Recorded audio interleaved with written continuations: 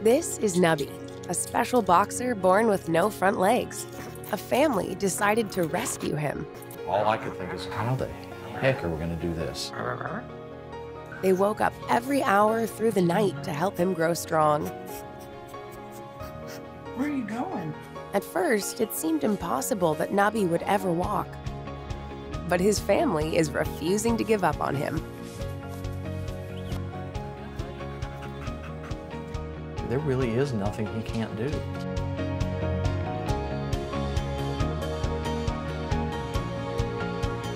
And he's making so many new friends along the way.